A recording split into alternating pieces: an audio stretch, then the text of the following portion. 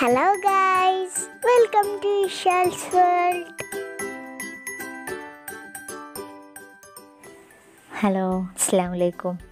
നമ്മൾ കാണിക്കാൻ പോകുന്നത് ഒരു സിമ്പിളായിട്ട് ഉണ്ടാക്കിയെടുക്കാൻ പറ്റുന്ന ഒരു മാംഗോ ഐസ്ക്രീമാണ്.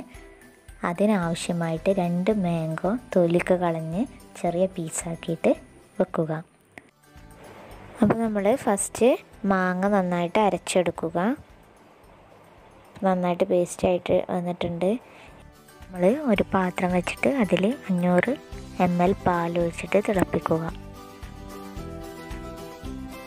ഇപ്പോൾ ചെറുതായിട്ടൊക്കെ ഒന്ന് തിളച്ച് വന്നതിന് ശേഷം നമ്മൾ 1 ടീസ്പൂൺ നാരങ്ങാനീര് ചേർത്ത് കൊടുക്കുക. അതിനുശേഷം നന്നായിട്ട് ഇളക്കിയിട്ട് വീണ്ടും നന്നായിട്ട് പാൽ തിളച്ച് വരണം. എന്നിട്ട് തീ ഓഫ് ചെയ്യാം. ഇനി ഇത് നന്നായിട്ട് ചൂടാറിയതിന് ശേഷം ഒരു അരിപ്പയിലേക്ക് അരിച്ചെടുക്കുക. തണുത്ത വെള്ളം ഒഴിച്ചു കൊടുത്തിട്ട് അരിക്കാൻ നോക്കുക. കാരണം നമ്മൾ നാരങ്ങാനീര് ഒഴിച്ചത് കാരണം ആ പുളി ഒഴിവാക്കാൻ വേണ്ടിയിട്ടാണ്.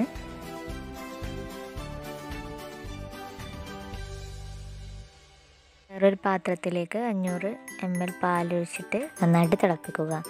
അത് ഒന്ന് നന്നായിട്ട് തിളച്ച് ഒന്ന് ചെറുതായിട്ടൊന്ന് വറ്റി വരുന്ന പാകത്തിനാകുമ്പോൾ നമുക്ക് തീ ഓഫ് ചെയ്യാം.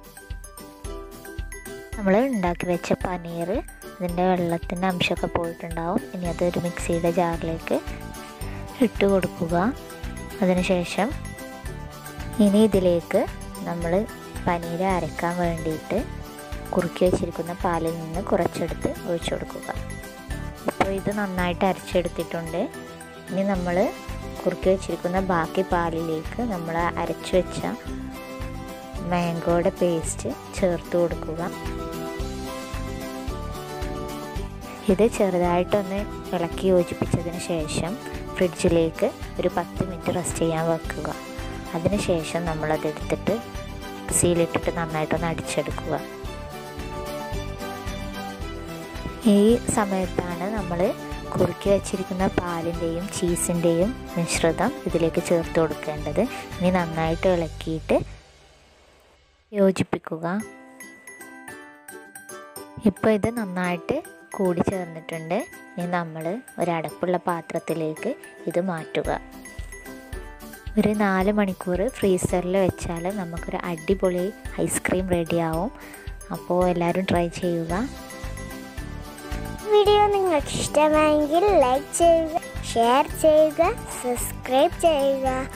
കൂടെയുള്ള ബെല്ലൈക്കണും കൂടി ക്ലിക്ക് ചെയ്യുക. അതിൽ ഓൾ എന്ന ഓപ്ഷൻ സെലക്ട് ചെയ്യുക. എന്നാൽ ഞാൻ ഇടുന്ന വീഡിയോസ് നിങ്ങൾക്ക് നോട്ടിഫിക്കേഷനായി ലഭിക്കും. Okay, thank you for watching.